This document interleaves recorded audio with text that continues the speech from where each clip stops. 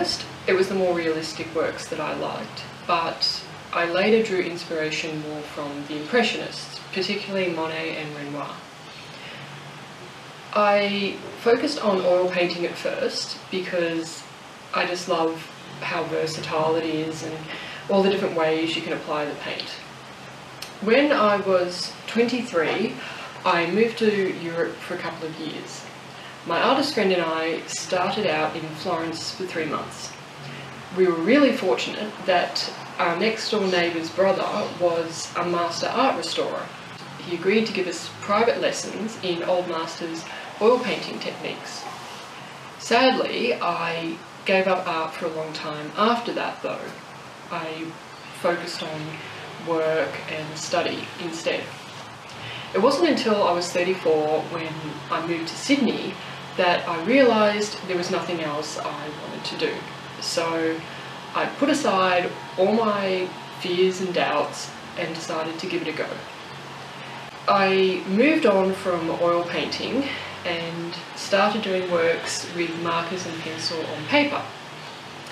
This then led to me finally discovering my style of art.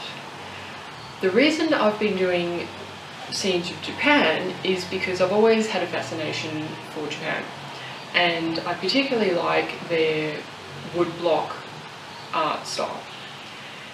I also really like Studio Ghibli animation, so I decided to try doing some artworks in that style, which is fairly sort of flat areas of colour with fine black outlines.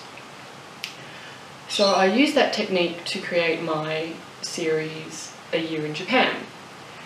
At first they were a bit more like that, but now they've moved on to being a bit more realistic.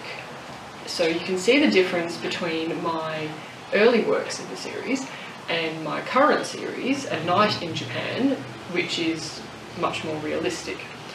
That series is for a solo exhibition early next year.